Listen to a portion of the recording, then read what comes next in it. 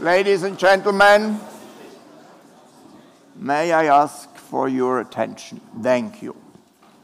Sehr herzlich willkommen, wie immer, diesmal zum ersten Abend des Schweizerischen Instituts für Auslandforschung in diesem Herbstsemester. Das Wetter ist prächtig, die Weltlage ist es nicht, darüber vielleicht später auch noch ein wenig mehr. Ladies and gentlemen, a very, very warm welcome to all of you. It is wonderful to have you back here at Zurich University with our Swiss Institute for International Studies. A special welcome goes to our guest speaker. Professor Michael Sandel is one of the foremost philosophers of our times. His books, his statements, his lectures, his interventions always deserve the greatest attention. If I would allude to the pop world, I would say he is a superstar. Give him a huge hand.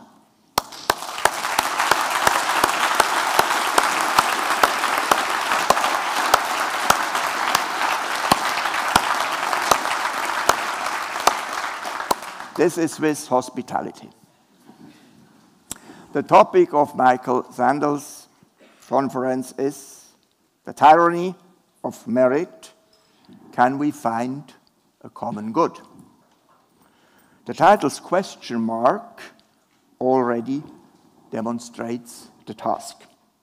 Do we have the will, the determination, and the means to make the world a better place? Also, and especially for those, and there are way too many, who do not have the opportunities and the preconditions to establish themselves successfully in modern societies.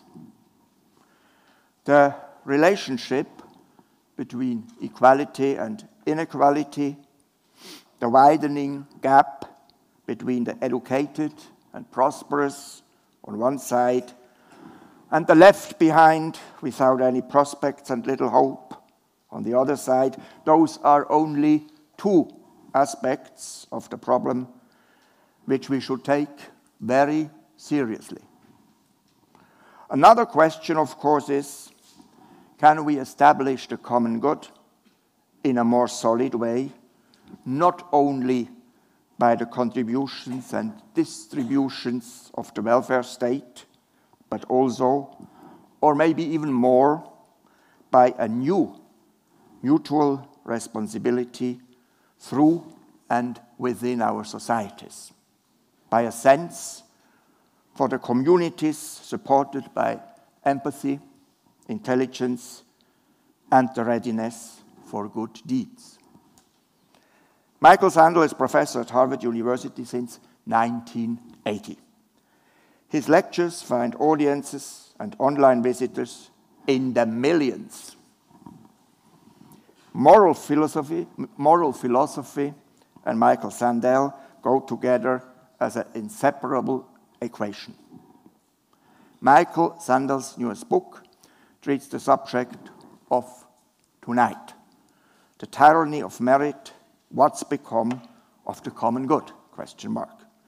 The German translation has been published just now. Vom Ende des Gemeinwohls, wie die Leistungsgesellschaft unsere Demokratien zerreißt, published by S. Fisher Publishing House in Frankfurt. Ladies and gentlemen, we are happy to present you a unique opportunity to get into live contact with Professor Sandel. After his lecture, you have the chance to ask questions and discuss with our guest. For now, dear Michael, the floor is entirely yours. Thank you. Thank you so much. Thank you. Thank you. Thank you all. Thank you, Dr. Meyer, for those generous words of introduction, and thanks to all of you. Our civic life isn't going very well. and clouds of doubt hang over the future of democracy. We live in deeply polarized times. And so the question is why? How did this come about? And what might we do about it? The answer I would like to put to you may seem counterintuitive, at least at first glance. As Dr. Meyer said, the English title of the book is The Tyranny of Merit. But that seems a paradox. We normally think of merit as a good thing, as an ideal, an aspiration worth aiming at. If I need surgery, I want a well-qualified surgeon to perform it. That's merit. If I fly in an airplane, I want a well-qualified pilot to be at the controls. Merit seems a good thing. How could merit become a kind of tyranny? And what does this have to do with the difficult state confronting democracies around the world? What does it have to do with the deep polarization in our societies? Those are the questions I'd like to try to answer, and then we'll see what you think. How does merit become a tyranny? Well, to answer that question, let's step back and look at the past 4 decades. In recent decades, the divide between winners and losers has been deepening, poisoning our politics, setting us apart. This has partly to do with the widening inequalities of income and wealth of recent decades. But it's not only that. It has also to do with the changing attitudes toward success that have accompanied the rising inequalities. Those who have landed on top have come to believe that their success is their own doing, the measure of their merit, and that they therefore deserve the full measure of the bounty that the market bestows upon them, and by implication, that those who struggle, those left behind, must deserve their fate as well. This way of thinking about success arises from a seemingly attractive principle, the principle of meritocracy. The principle that says, insofar as chances are equal, the winners deserve their winnings. Now, of course, chances are not truly equal in our societies. We know that. We fall short of the meritocratic ideal. Not everyone has an equal chance to rise. Children born to poor parents tend to stay poor as adults. Affluent parents have figured out how to pass their privileges on to their children. In the United States, we've long contended with higher rates of inequalities of income and wealth than most European countries. But we've comforted ourselves with the following story. In America, we can afford to worry less about inequality than those countries of old Europe, because in America it's possible to rise. No one is consigned to the class of their birth. Mobility, we told ourselves, is an alternative to equality. But this comforting story about social mobility being an alternative to worrying about inequality, this comforting story no longer fits the facts. It's not easy to rise. For those who were born in the bottom 20%, those who were born in poor families, what percentage in the U.S. actually will grow up as adults to affluence, top 20%. What percentage? Fewer than 1 in 12.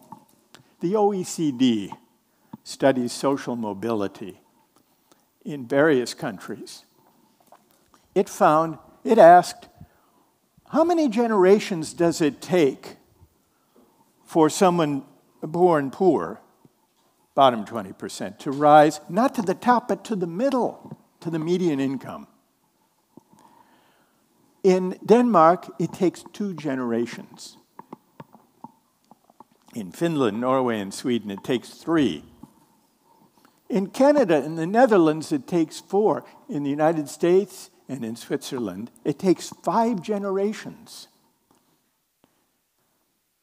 So the American dream of upward mobility is alive and well and living in Copenhagen.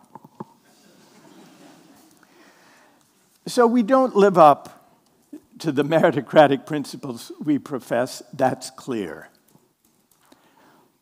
But there's a deeper problem with the meritocratic ideal.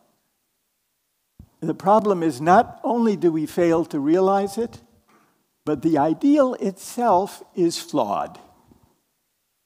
It's flawed philosophically, morally, and it also is flawed in terms of the social life that it promotes. First, the philosophical flaw in the meritocratic idea.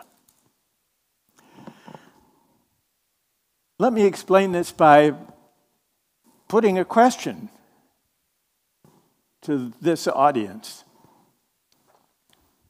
Think of the best high school teacher you had, the best teacher you had when you were in school. Probably you can remember that teacher's name. I can. Can most of you remember the name of the most influential teacher you had? Raise your hands if you can remember. Pretty influential. All right. Now,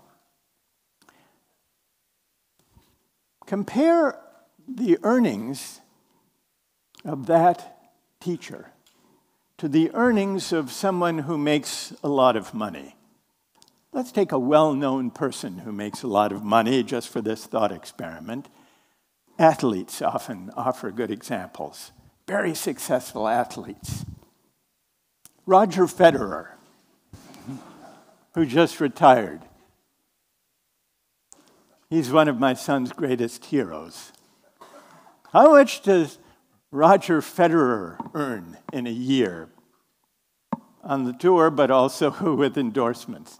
Does anybody remember? 50 million? 90. It's around $90 million. The earnings of Federer. And that was in a year when he was injured. Now, here's the question. And so what does your teacher make, roughly? 150,000. 150,000? That's pretty generous.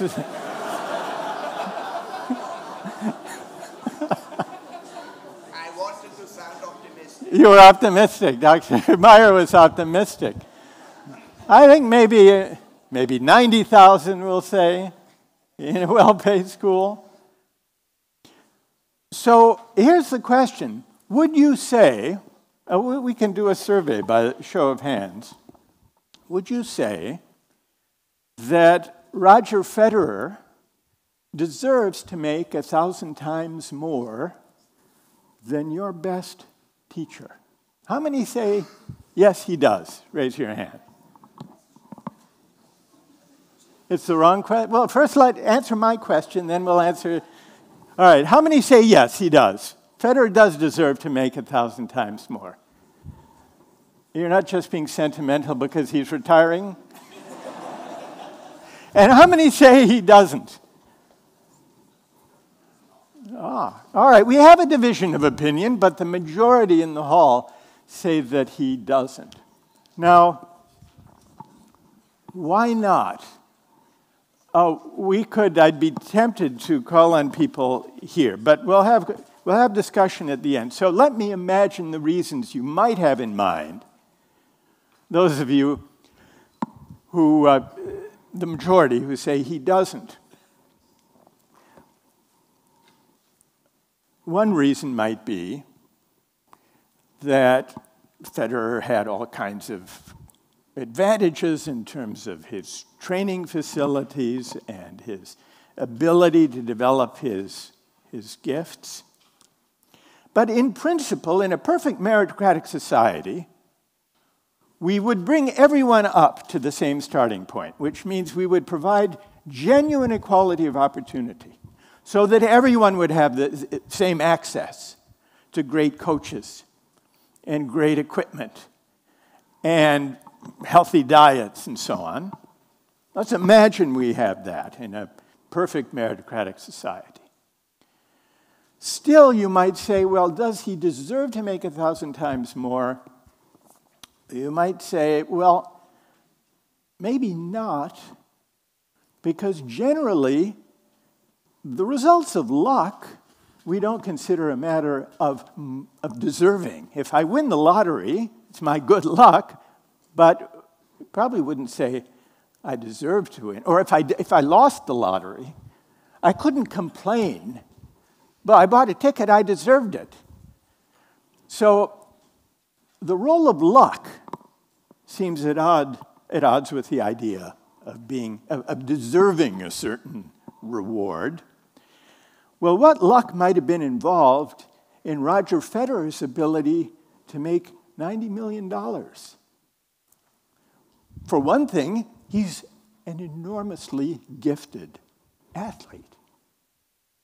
And though he trained hard, I could practice tennis 24 hours a day for years and never be a good tennis player, never mind as good as Roger Federer.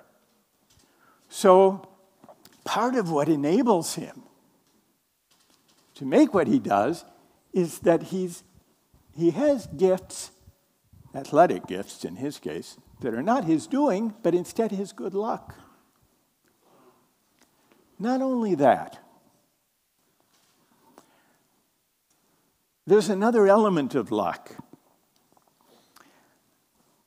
Is it Federer's doing that he lives in a society and at a time when tennis is very popular?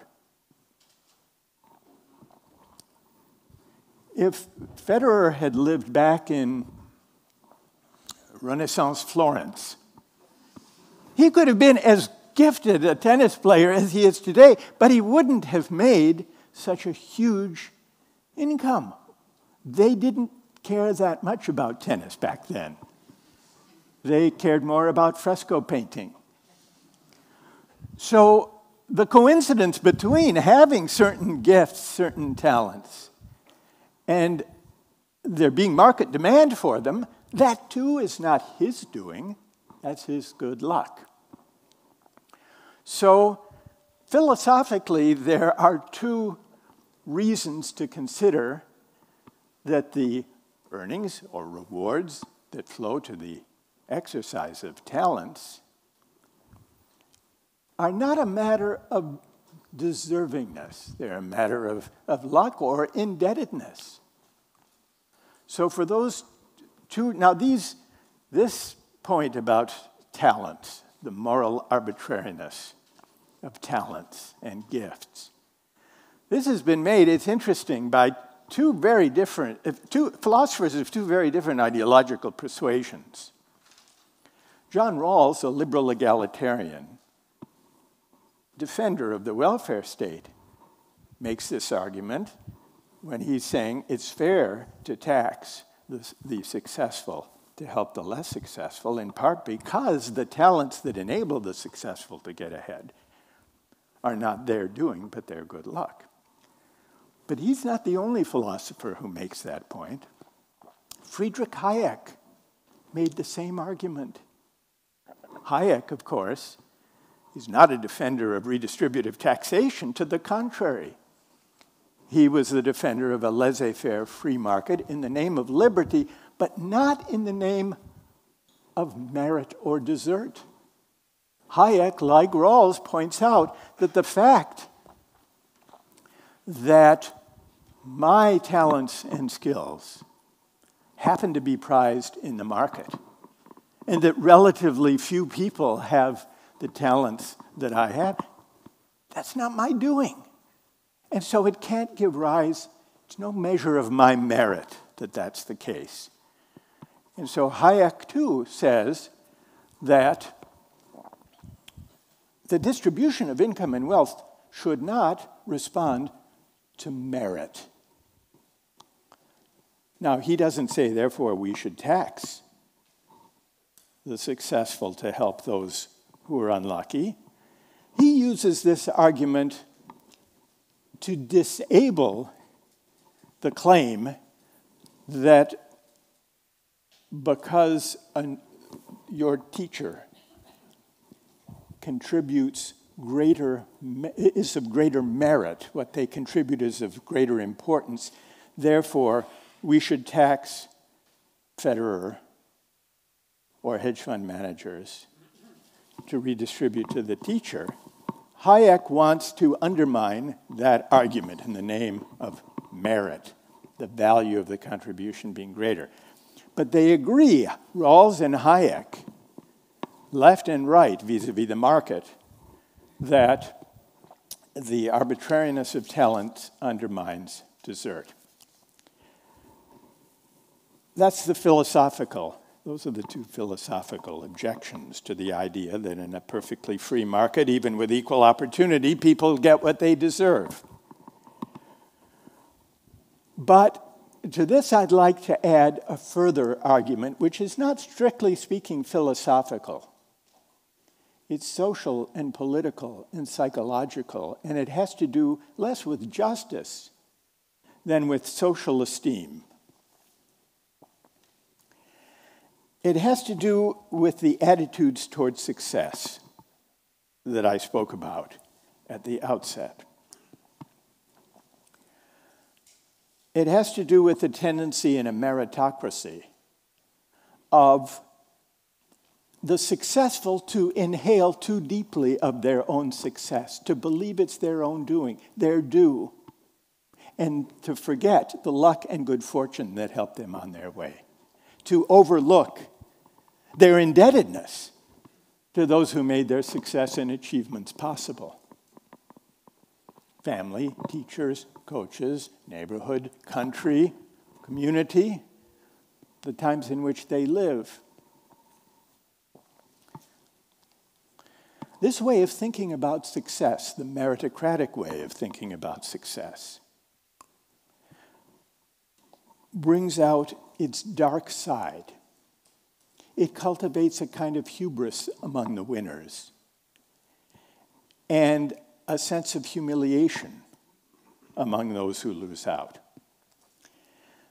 Meritocratic hubris matters politically. It's not only morally unattractive, it also deepens the divide between winners and losers and is corrosive of the common good. Now, one way to try to address this divide is to try to level the playing field so that everyone has a truly equal chance to become a winner. But this, even if we could succeed at that, bringing everyone up to the same starting point, this would not heal the inequalities of esteem that meritocracies produce. Why not? Because even if everyone had a truly equal chance to succeed, the divide between winners and losers would persist. In fact, it would deepen. Paradoxically, the closer we come to achieving true equality of opportunity, the more plausible it seems to those who succeed and to those who struggle. The more plausible it seems to believe that the winners have earned their success and deserved their rewards. Everyone had an equal chance. What happened to you? This argument against meritocracy was first raised by a British sociologist named Michael Young, who actually coined the term meritocracy. In 1958, Michael Young wrote a book called The Rise of the Meritocracy. Although we have come to regard meritocracy as an ideal, Young, when he coined the term, he considered it a dystopia. He was warning of the hubris that it would breed among the successful and of the demoralization that meritocracy would inflict on those who didn't rise. In recent decades, the meritocratic way of thinking about success gained prominence in public discourse, even as neoliberal versions of globalization brought widening inequality. These two tendencies are connected. The market-driven globalization produced the inequality, but meritocratic ways of interpreting success produced the divide between winners and losers. It is as if the winners of globalization wanted more than the winnings. They wanted to believe, we wanted to believe, that they deserved the outsized share of income and wealth that 4 decades of deregulation and financialization and neoliberal economic policies brought them. A century ago, the sociologist Max Weber was on to this tendency. He said, the fortunate person is seldom satisfied with the fact of being fortunate. Beyond this, he needs to know that he has a right to his good fortune. He wants to be convinced that he deserves it. And above all, that he deserves it in comparison with others. He wishes to be allowed the belief that the less fortunate also merely experience their due. That was Max Weber. Now, he was reflecting, Weber was, on the religious conviction that success, that worldly success is a sign of God's favor, and that suffering is a punishment for sin. A century later, proponents of neoliberal globalization came to see market success as a vindication of merit. So this same structure of thinking persisted in secular societies even after the religious origin of this way of thinking about merit fell away. In recent decades, mainstream politicians of the center-right and the center-left have responded to the inequalities of the age of globalization by offering those struggling some bracing advice. I call it the rhetoric of rising. In the face of wage stagnation and the outsourcing of jobs, job loss, confronted by bottom half of the population in many of our societies, the mainstream solution was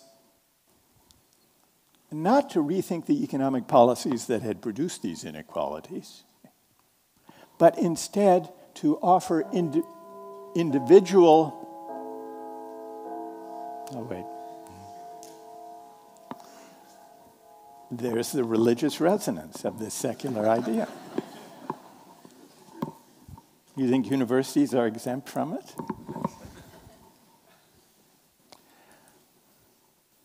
They offered individual upward mobility through higher education.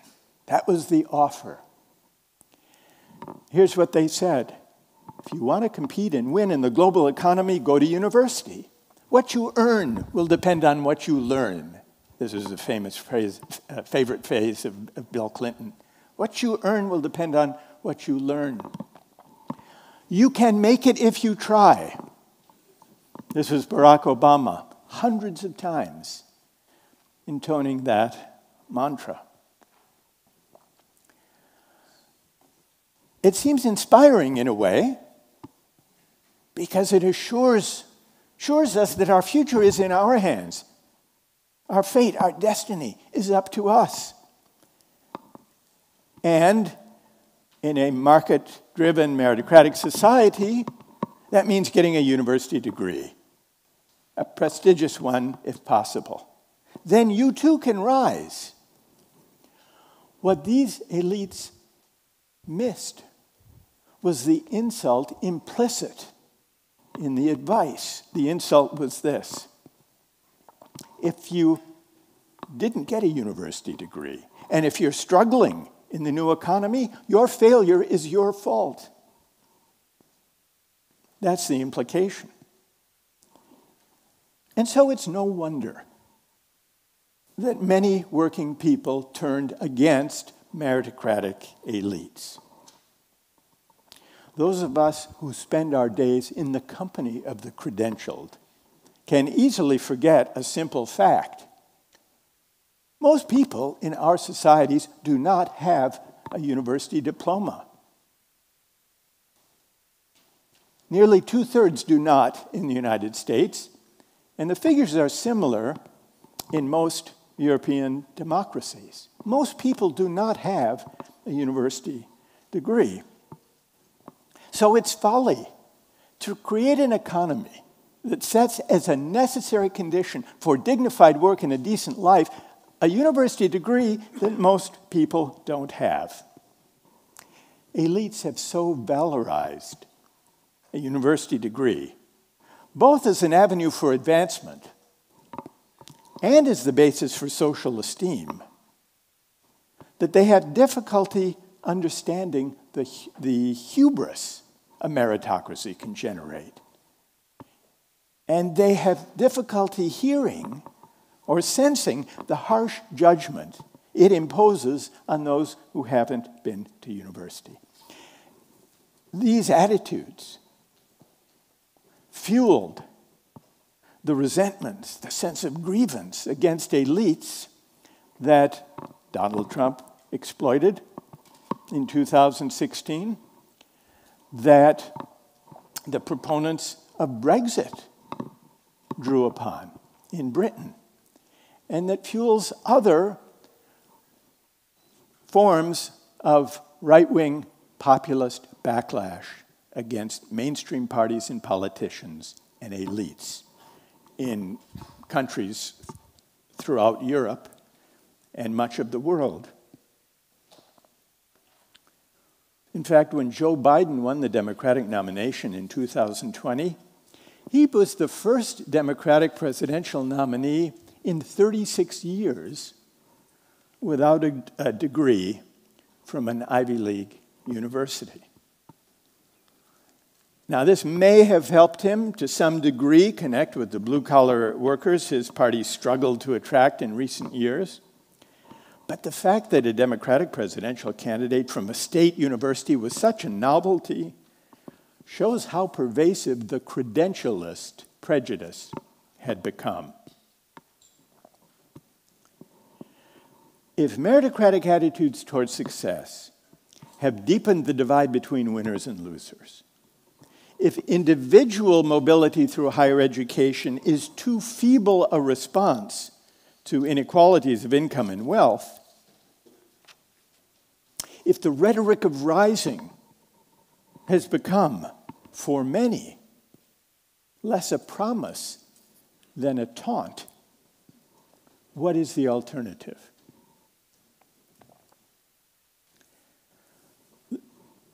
We should begin in thinking about an alternative kind of politics. We should begin by acknowledging that mobility cannot compensate for inequality. Any serious response to the gap between the rich and the rest must reckon directly with inequalities of power and wealth, rather than rest content with the project of helping people scramble up a ladder whose rungs grow further and further apart.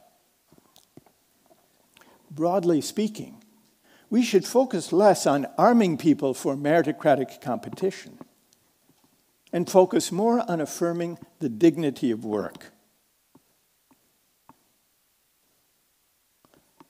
We should ask what policies would help those who don't inhabit the privileged ranks of the professional classes, and ask how they can find work that enables them to support a family, contribute to their community, and, most important of all, that wins social recognition and esteem for doing so.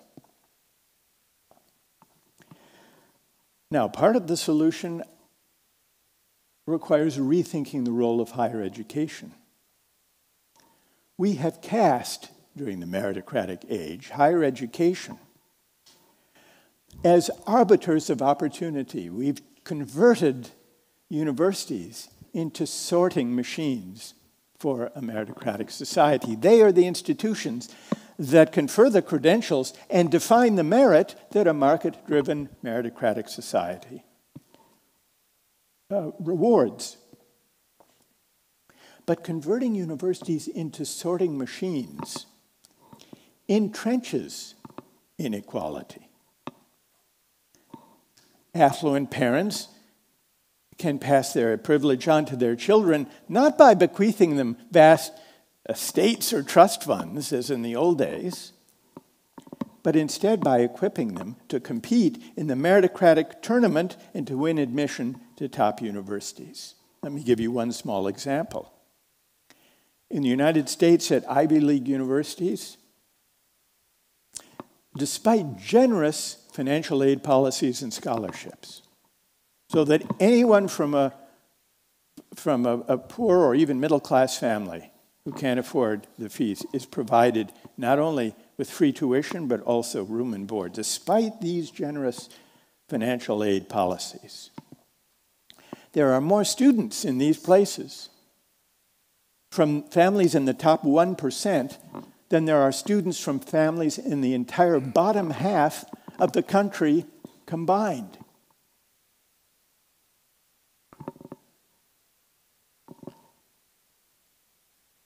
Now, it is important to broaden access to higher education, but we also need to lower the stakes of the frenzied competition to get in. And this means investing more than we do in those forms of learning that most people actually rely upon to prepare themselves for the world of work. And this includes community colleges and vocational and technical training.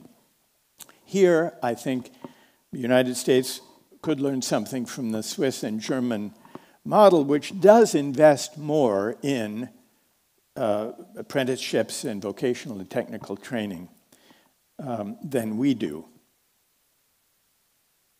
But there's a further, more pervasive problem, and that has to do with the way the credentialist prejudices are reflected in the way we govern ourselves. We look at the composition of parliaments and Congress in the United States. Now, bear in mind, about 2/3 of our fellow citizens do not have a university degree, and only a tiny, tiny fraction of them are members of parliament or of representative government. 95% of the members of the U.S. House of Representatives and all senators have university degrees. Over half of senators are lawyers, and many have advanced degrees. The same is true in Britain and in Europe. And this has led, essentially, to it's led to a situation where there are very few people from working class backgrounds who serve in elected legislatures. In Britain's House of Commons, the percentage of working class members of parliament is now only 4%. In the United States, working class is defined as people in retail services, manual labor, and so on, roughly half the population. The percent represented in Congress, 2%. In Germany, France, the Netherlands, and Belgium, studies have shown that representative government has become almost exclusively the preserve of the highly credentialed. In the parliaments of these countries, roughly 10 to 15% only do not have a university degree, despite the fact that within the societies, about 2/3 do not. It's the virtual absence from government of non-university graduates is a development of the meritocratic age, but it's not unprecedented.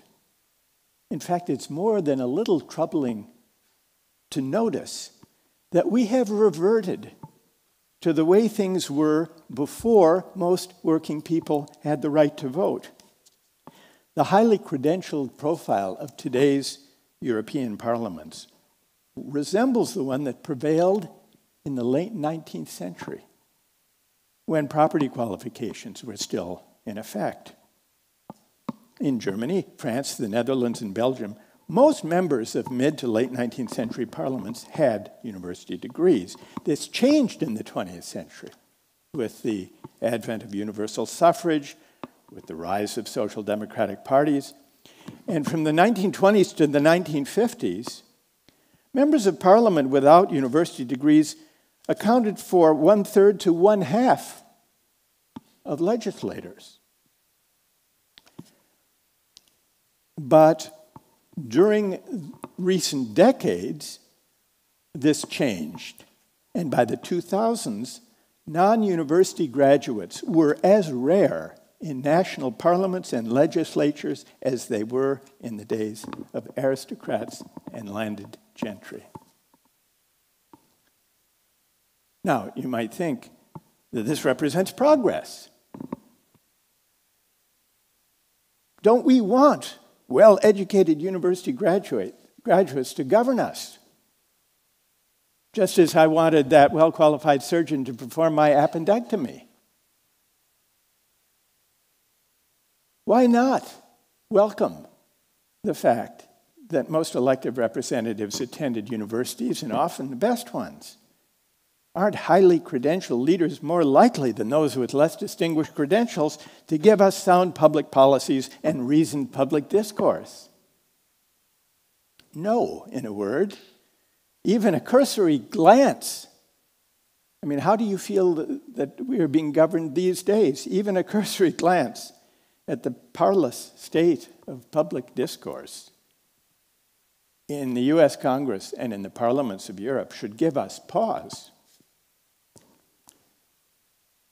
Governing well requires practical wisdom. Aristotle called it phronesis. It requires civic virtue. It requires an ability to deliberate about the common good and to pursue it effectively. But these are not qualities that are developed very well in most universities today. And recent historical experience in our politics suggests little correlation between the capacity for political judgment, which involves moral character as well as expertise, and the ability to score well on standardized tests.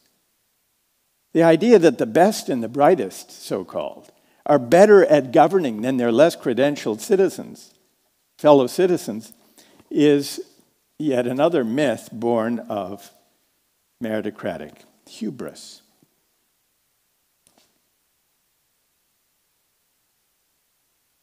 So, these are among the questions we need to ask if we are to address the legitimate grievances that have found expression in the alarming rise of right-wing, often authoritarian, populist political figures. Now, it's true that part of the appeal of these figures and parties consists of racist, xenophobic, sexist, misogynist political appeal. We saw this with Trump.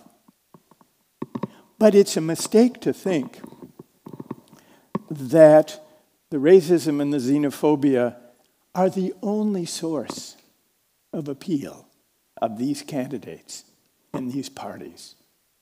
In fact, seeing only that strand of the grievance lets mainstream parties and politicians off the hook too easily.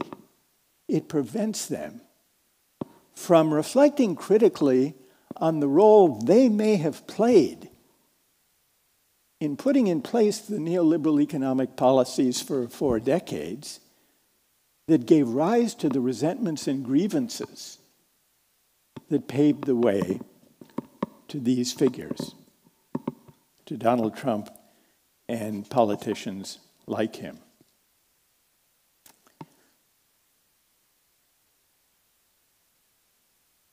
In rethinking the terms of public discourse,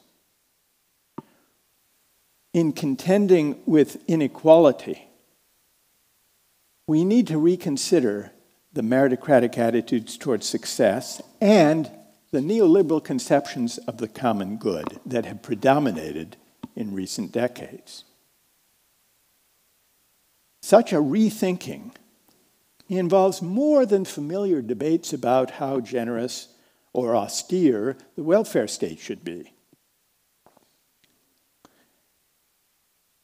It requires moving beyond debates about distributive justice only, which is about how to distribute income and opportunity and so on, to consider debates about what I would call contributive justice. Contributive justice is about how to create conditions that enable everyone to contribute to the common good and to win honor and recognition for having done so.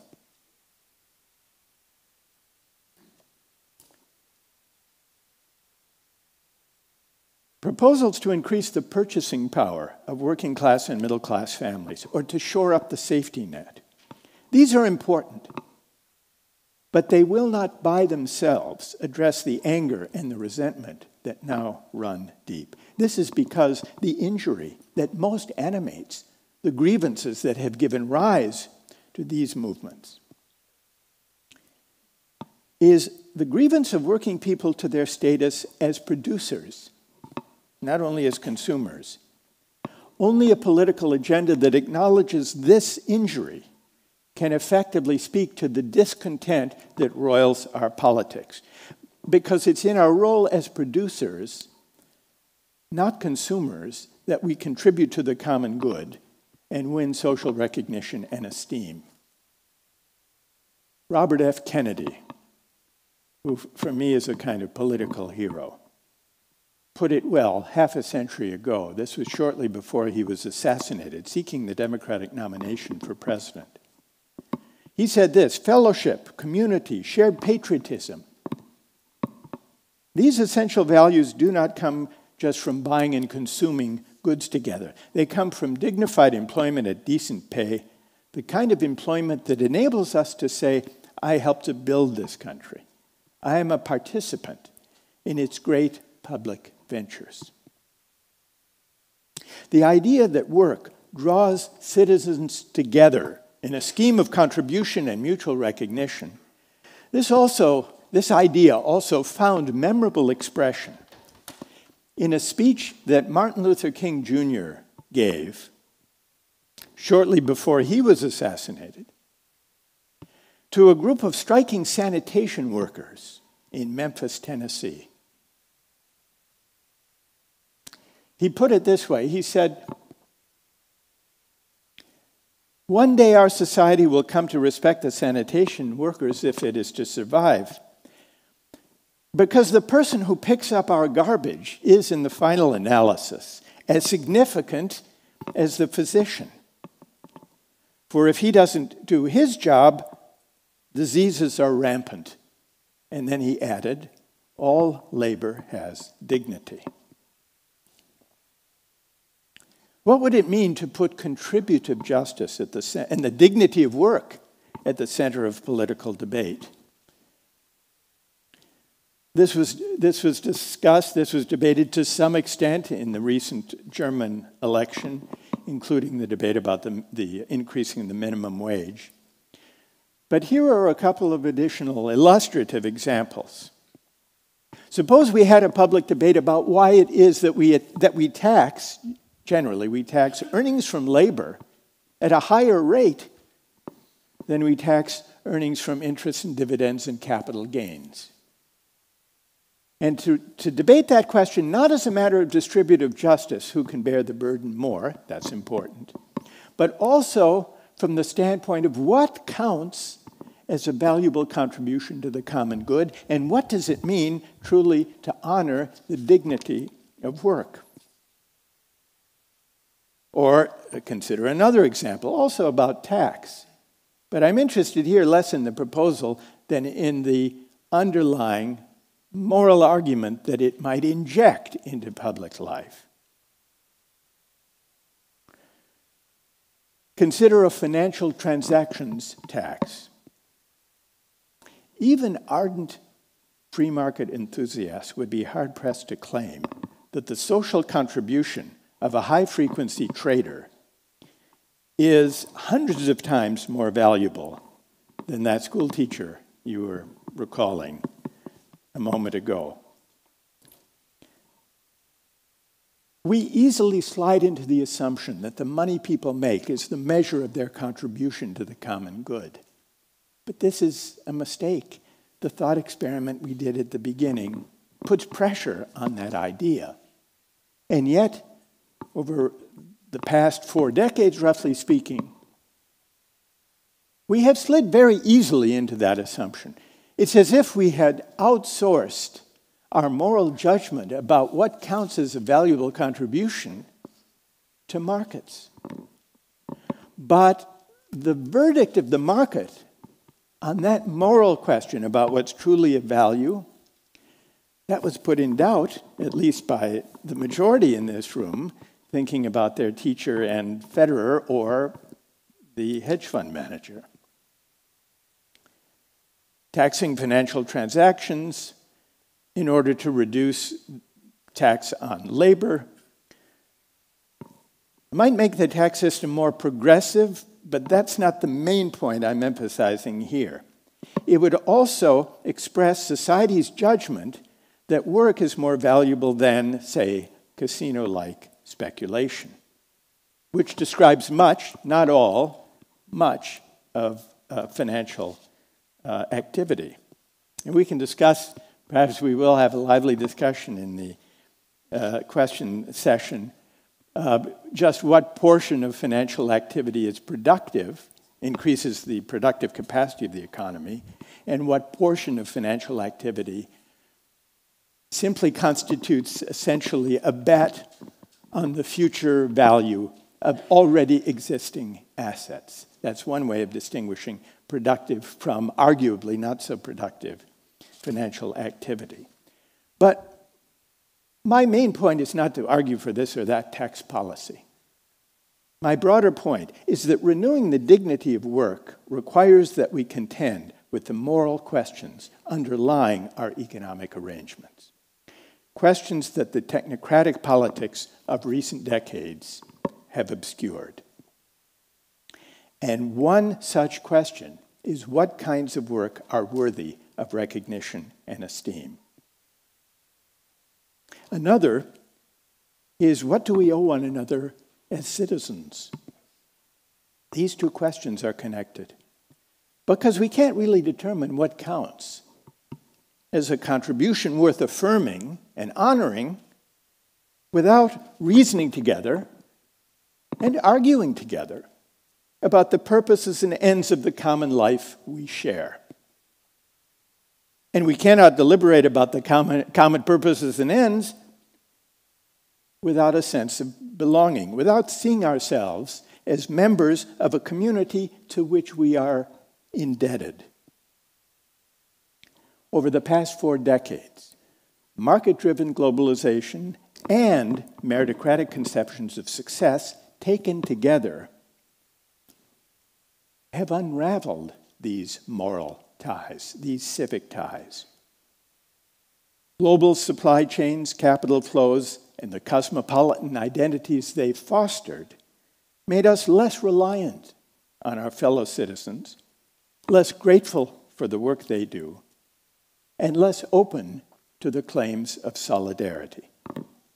Meritocratic sorting taught us that our success is our own doing, and so it eroded our sense of indebtedness. We are now in the midst of the angry whirlwind that this unraveling produced. To renew our civic life, to find our way to a politics of the common good, we must not only recast the terms of public discourse, we must also repair the social bonds that the age of merit has undone. Thank you very much. Thank you. Thank you very much. Thank you.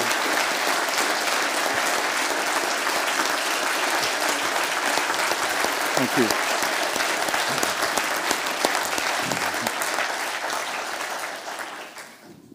Again, thank you very much for this very reflective and intense lecture.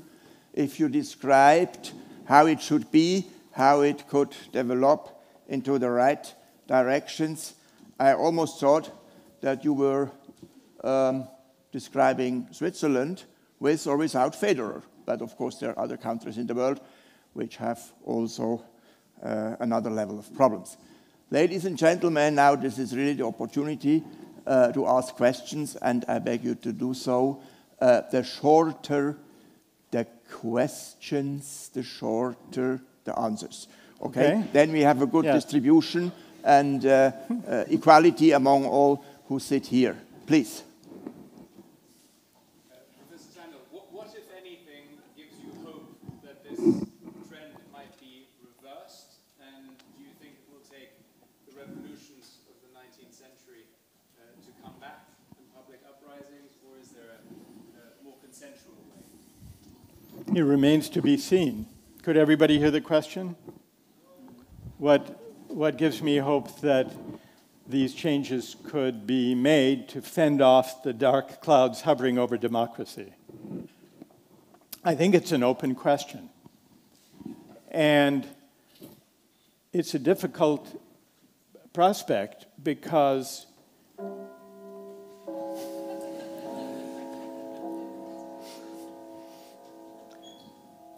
it requires rebuilding the moral and civic fabric of our social and political life. And it requires sufficient imagination, political imagination, to recast the terms of public discourse, to address these questions more directly. What the dynamic that makes it difficult is that mainstream parties of the center right and the center left have a stake in attributing the sense of grievance not to any policies they created, but simply to racism and xenophobia, that kind of thing. And so one thing that has to happen is that the mainstream parties have to be willing to critically re-examine the policies and the public philosophy by which they governed for 4 decades and acknowledge that they created conditions that paved the way for these dark expressions of grievance. And that's not easy to do. especially at a time when the alternative seems so awful, so deplorable. We heard that adjective describing Trump's supporters. It's very hard to take that as a moment for critical self-reflection. But that's what the mainstream parties have to do. And they will only do so, I think, if they're prompted and encouraged by citizens, which means that there have to be the kinds of social and civic movements that prompt this kind of rethinking about the economy and the way we regard one another and the way we value the dignity of work and so on. Does that mean no hope? It means it's a daunting task. That's a lot of questions up there. Please. Thank you very much. Okay. I'm interested in any alignment you see between this project of taking apart meritocracy and the climate and biodiversity crises, where you often can see that the people that are rewarded are often the ones that are causing the most damage. Is there a way that we can find synergies on these mutual projects? I think so. One of the reasons, I think, for the impasse politically on climate change, especially within our societies, is that those who are alarmed by climate change and want to enact transformative policies to deal with it do not listen very well or respectfully to those who are uneasy about those policies and remediations.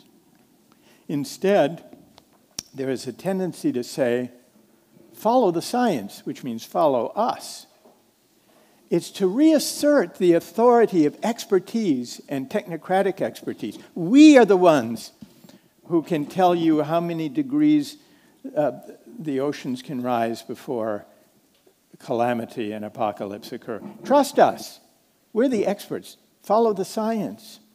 We are the ones who will therefore prescribe the reconfiguration of large swaths of the economy. We're the experts. Trust us. But that misses the fact that expertise was discredited, and the authority of technocratic expertise was discredited rightly, because experts also said, if we do the offshoring of jobs, and if we outsource production to low-wage countries, then everyone will benefit. Trust us. Everyone will benefit. And if we insist on unregulated capital flows across national boundaries, everyone will benefit. Trust us. And they said, and by the way, we want to deregulate the financial industry. Derivatives and credit default swaps and all that stuff, they'll be self-regulating. You don't need government regulation for that. In fact, we're going to peel back. We're going to deregulate the financial industry in Wall Street. And some people said, yeah, but didn't they put that in after the Great Depression to try to tamp down some speculative fervor that could... Trust us. We're the experts. We know about financial innovation. Well, eventually, the political credibility of experts was rightly questioned, more than questioned. It generated anger. And so in some ways, now the mantra, follow the science during the pandemic, draws on that same impulse. We know, we're credentialed, we're scientists, or we know about science, or we read about science, and therefore, you follow our policies. We're the technocrats who know. Well, that generated a backlash. Understandably so, and the backlash is hampering attempts to deal with climate change. So this is why we need to call into question this way of thinking about politics, which leans technocratic, rather than, and instead to find a way to democratize discussion of what to do about climate change. There is a lady up there in the last row.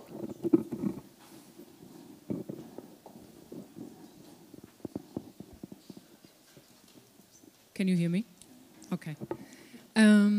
Could you comment a little bit on how you see the re-dignifying of work unfold in a very global market where other forces, other cultures are at play? I'm having a documentary such as American Factory in my head, and I wonder, how is it possible to recreate what you describe in that kind of system where, I mean, even the civil forces vote against unions, establishing unions?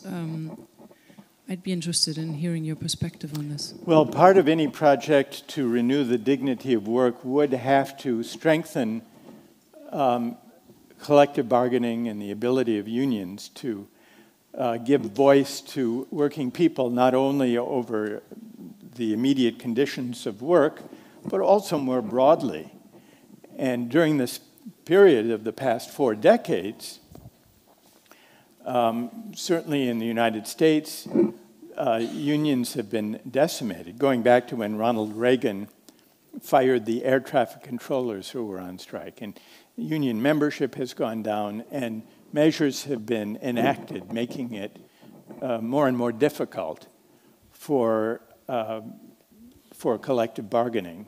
So that would have to be part of any meaningful attempt to renew the dignity of work, to find ways, maybe creative ways, of giving working people voice, not only in the workplace, but also in public life. We haven't heard a critical question from our neoliberal friends here, who are well represented in the first rows.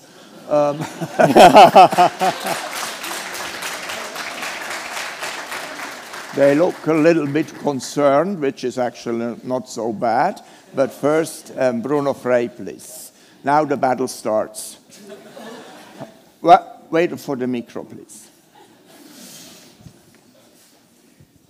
To overcome the problems you so beautifully explained, what I think it's necessary to have new institutions, and not just pleas to do something, new institutions.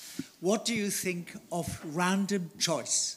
For instance, a second House of Parliament, which is totally randomly selected out of the complete population. Well, that's an intriguing suggestion. I don't think that people are conforming to the neoliberal label you've placed on them. Not yet enough, but it will come. But I think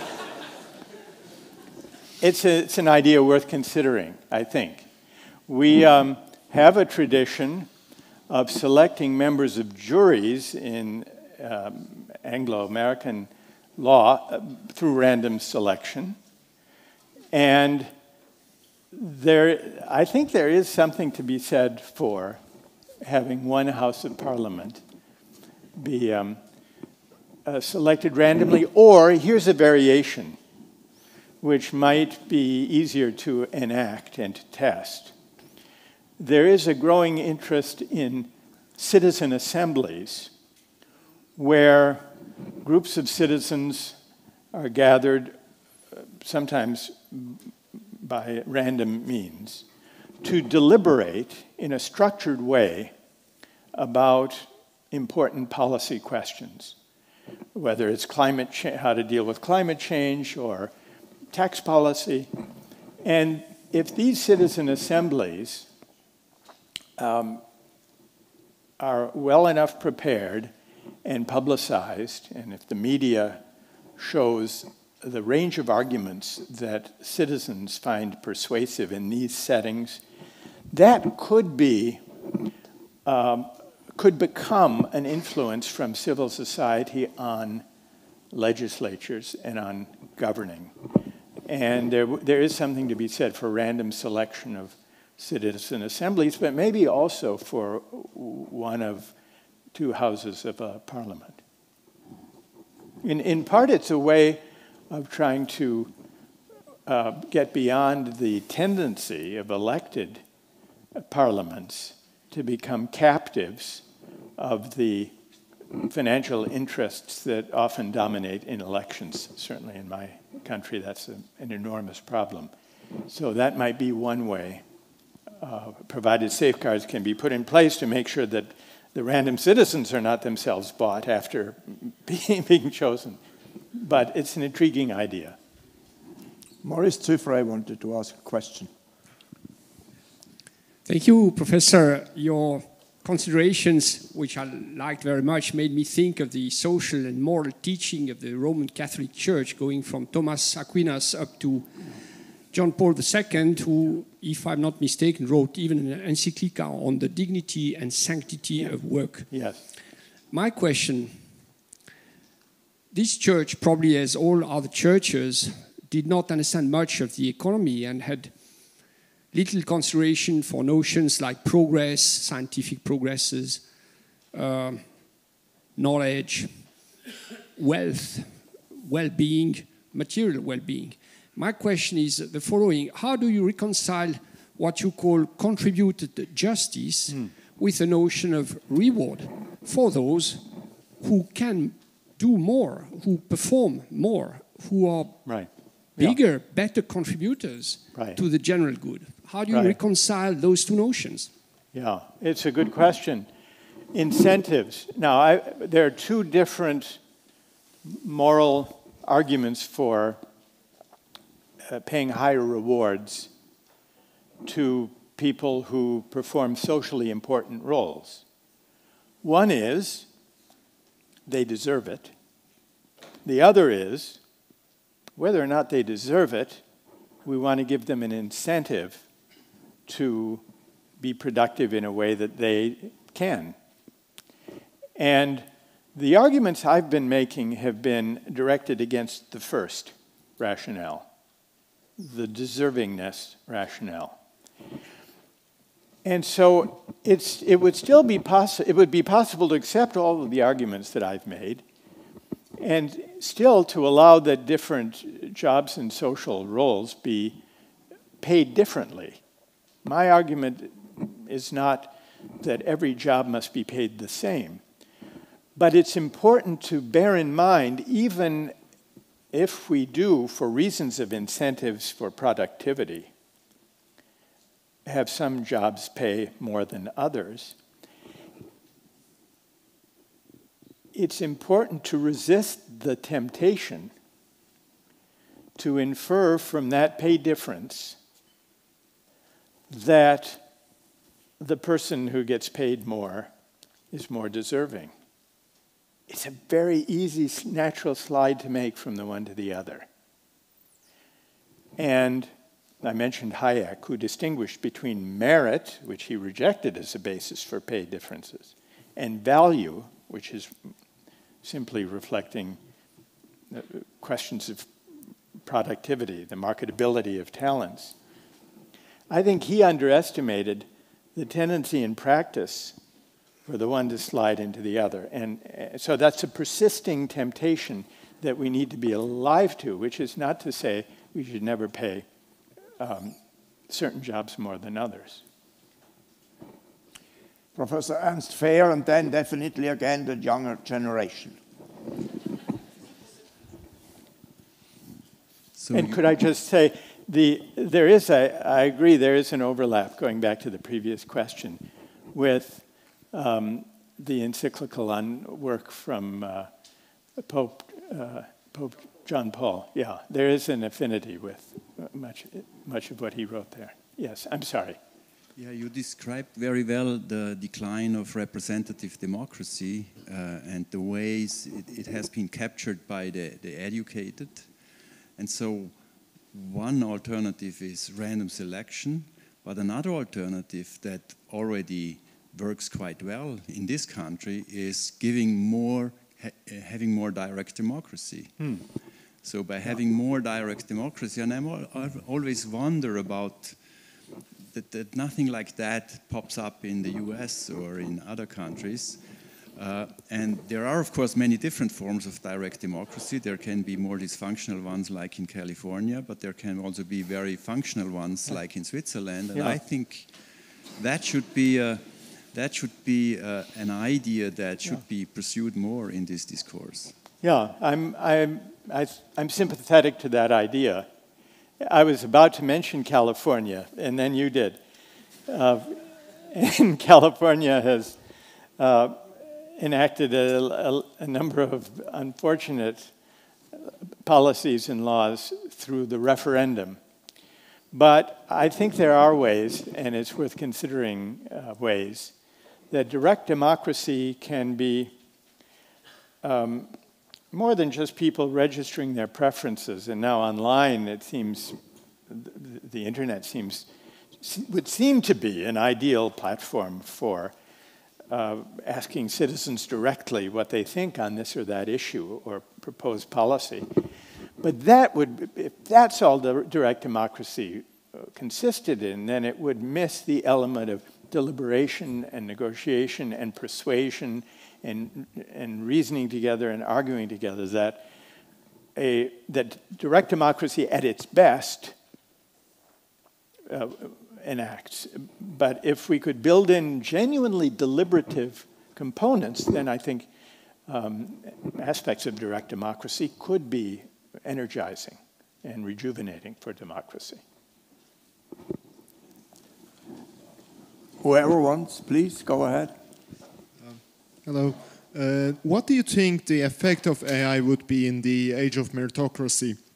Because we see a lot of different types of AI being developed, and for example, recently I saw a news that an AI-made art won a digital art contest in the internet, and like these AIs are getting better and better every day, and maybe the value of merit is decreasing because of these technologies. AI producing art that wins an art competition or that sells at Sotheby's. Yeah. Not only. Yeah. Do you doubt that a robot could do a great work of art? Yes. Fiercely. Why? But why exactly? Oh, that's a complicated explanation. Okay. You think you could tell the difference between a work of art produced by a robot and one by a grandmaster? It's a difficult question, actually, because most of us are laymen, so we don't have really the eye for the differences. Yeah. But what is more interesting, by the way, is there are now companies with 3D printers and all of that. They can print works of art. Even the specialists cannot discern to say, this is the copy and this was the original. And this is scary. So you all have your Mona Lisa at home and nobody says, what an ugly reproduction, because it's almost the real thing. Next question, No, please. well, I didn't really, yeah, let me try to address. I wanted to get Dr. Meyer in trouble, so I delayed answering. But in some ways, AI has been misdirected, the use of AI has been misdirected. And this reflects the arrangements, the economic and political arrangements of the age of meritocracy. Essentially, we've allowed Silicon Valley to determine the direction that AI should take. What should be the priority for AI? Well, the instinct is to replace workers in schools or, automated cars, driverless cars, and so on. But maybe there are other more valuable and more productive forms of AI that if we deliberated democratically, rather than leaving it to Silicon Valley libertarians, might actually bring out some truly valuable uses of AI, rather than just what it's done so far has been to increase the premium for people with advanced degrees and professional and managerial classes,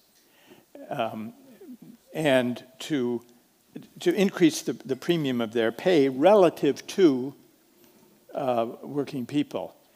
But it's a mistake to think that AI necessarily has that consequence. It all depends what we take to be the problems worth investing in, to which AI might be the solution. And so I think we should subject that to public deliberation rather than just leave it to Silicon Valley and people who are investing in this. Up there, please.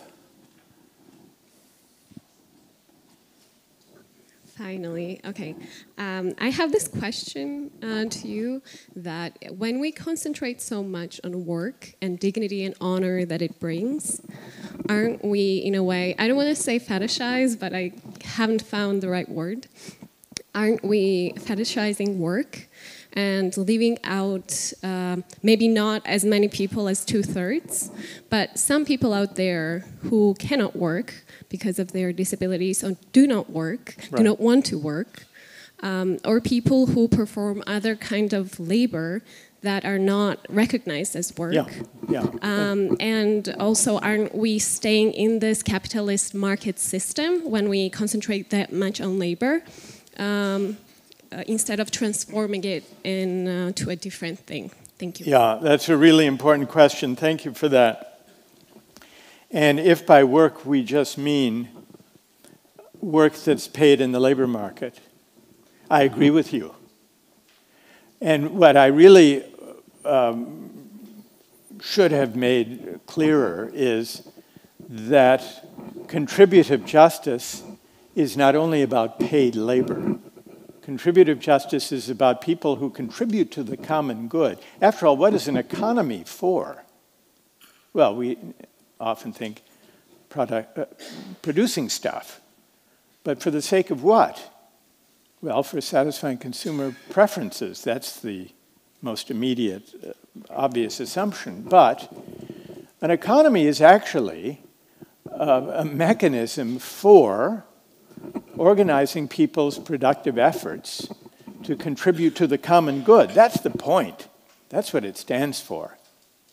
And if that's right, then it's not enough to talk about work understood as work compensated on a labor market, because there are all sorts of valuable contributions to the common good that go unrecognized if we construe work that narrowly.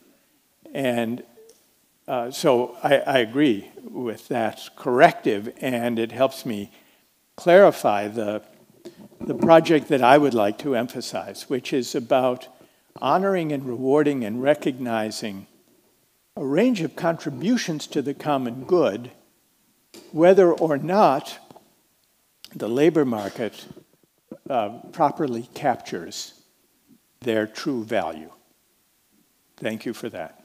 Maybe the last question, Francis Schönewald.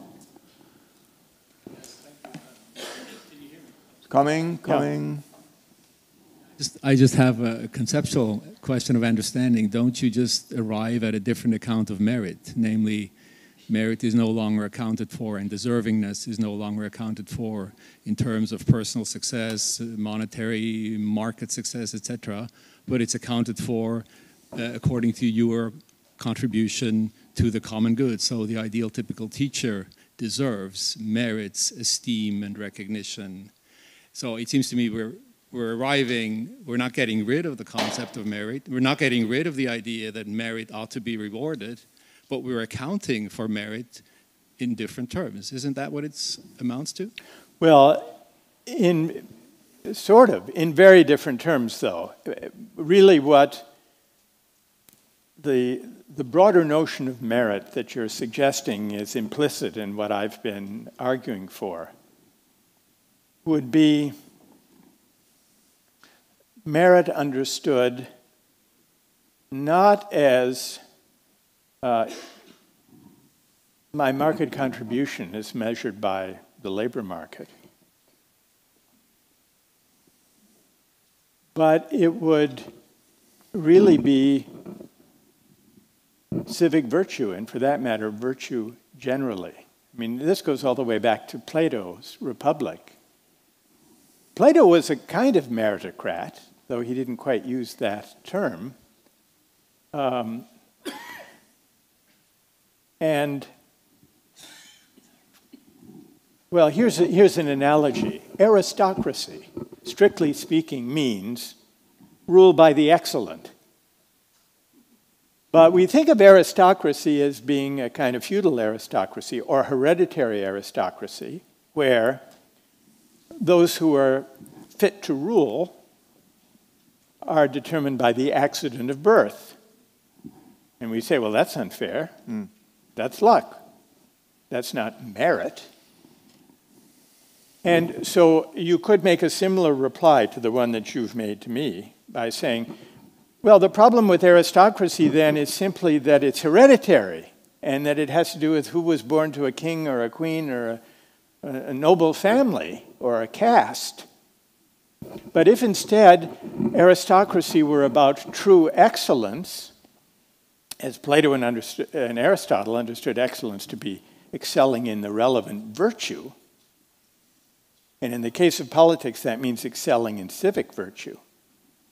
And that means not just being a good technocrat or expert, but being able to identify the common good, to deliberate with fellow citizens, credentialed or not, about what the common good requires, about how to value various contributions. The people who are most excellent at that, who excelled at civic virtue, should ideally have a disproportionate say in governance, even more so than those randomly chosen people. That might be an approximation to get us away from a debased form of democracy. And so you might say to such a person, so you're really for aristocracy after all?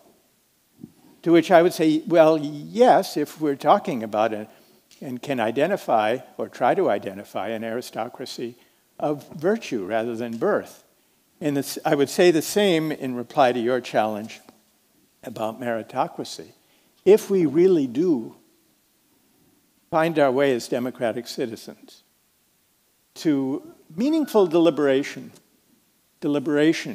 about what counts as a valuable contribution to the common good, and if we can design institutions that accord honor and recognition, pay but not only pay, honor and recognition to those who excel in the virtues associated with those contributions, well, okay, you could call that, and I would accept that, as a kind of meritocracy.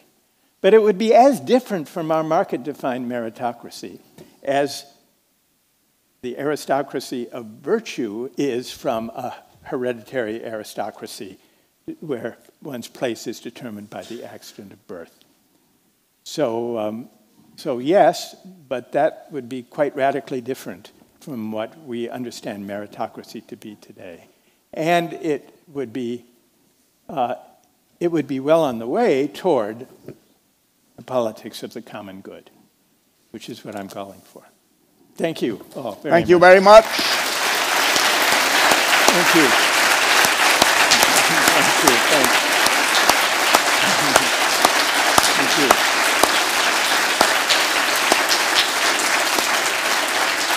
Well, Professor Sandel, you already won our hearts, and that's not always so easy in a Protestant city like Zurich. Before we proceed to the ceremony of presenting you a gift, I would like to have an eye on the forthcoming conferences and lectures. I hope this works now. On 5th of October, we have Catherine Belton, who wrote a fantastic book, Putin's People. We are not yet sure if she can safely arrive, as things happen in a most unwelcome way sometimes to some people, but we still count on that. A day after that, we have the granddaughter of Nikita Khrushchev, Nina Khrushcheva. She is a famous political scientist at an American university and a fierce lady which will impress us all. Then we have Adam Tooze, the historian, on the 18th. And now then is another highlight, Sergei Shadan, You might have heard of him. He still fights in Ukraine. He's a writer, a musician. He is proposed to get the Nobel Prize. Fantastic young personality. You absolutely have to come. Maybe he also plays a part of his music. Herfried Munkler, I don't have to present anymore. He is a frequent guest at the SIAF. And finally, John Elkann, chairman of Stellantis, Ferrari, and Exor. Very interesting personality on the topic of sustainability. Now, there is a tradition to present a fitting gift to the speaker. Sometimes it works, sometimes less. I hope we hit it. Actually, if I had known that you believe that bots can produce great works of art, we would have had one here now to give you, because the principle with this is perception is reality and highly individual. No, we have something. Okay. Ayaan Hirsi Ali, of course, yes, gets the Schirmacher-Preis on the 31st of October and 2 evenings in the Zurich Literaturhaus. The program is extremely full. We work day and night, and I think this also earns once an applause.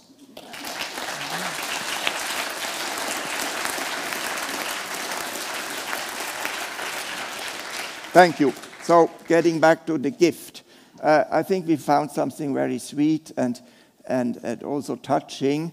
It's, can we show the photo? Well, gentlemen, your skills have to be improved next time. So, here we have an old scale, you know, a balance, a scale, a symbol of justice. It really works, actually, without a battery or LED or all these new things. And there is a feather on top, but you also can put a manuscript on top or whatever and find out about the weight of that. And I think it's also an inspiration if you put it on your bookshelf, and it's always a remembrance of your stay in Zurich. And anyway, we will provide a professorship for moral philosophy at University of Zurich as soon as it is possible. Thank you very much. Thank you. Thank you. Thank you. Thank you. Thank you so much. Thank you.